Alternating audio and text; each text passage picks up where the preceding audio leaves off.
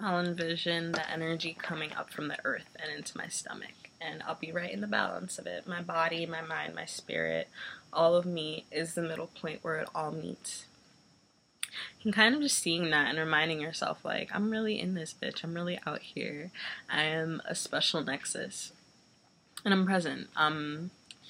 And yeah, using the breath to do all of these things helps a lot. A really beautiful book that I enjoy based on Tantra is Urban Tantra by Barbara Carrellis. And it's really helpful. I would say another really great way of getting in touch with that aspect of yourself is pole dancing, yoga obviously as well.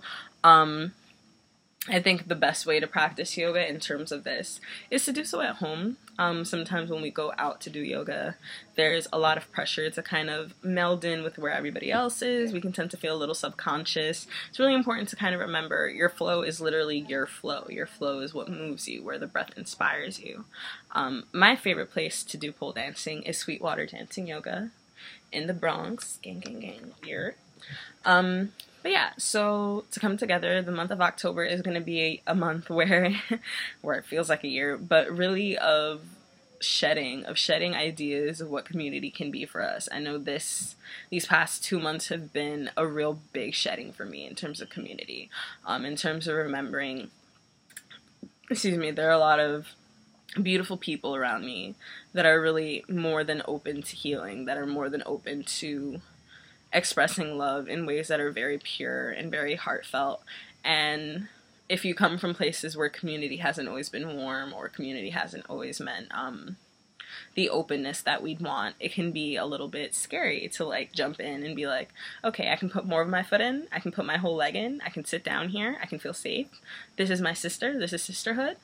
And kind of remembering that the more that we shed within ourselves and the more that we're aware of our own boundaries and feeling safe in expressing these boundaries with other people so we can create more spaces of brightness rather than walls, is really empowering. And really knowing what community means to you, having an idea of who you do and don't want to spend time with, and letting that be okay, and letting it not have to be a big thing, is really important. But really being aware of how our own individual progress affects community, how the things that we do individually and the things that we say individually affects community, and how that might affect the collective picture of it is really important.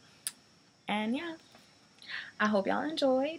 Feel free to leave a comment, feel free to leave a question, feel free to leave anything that you'd like me to do a video on in the future. If you don't already know, my Instagram is FlowGlow. And y'all have a beautiful October. Stay spooky, bitches.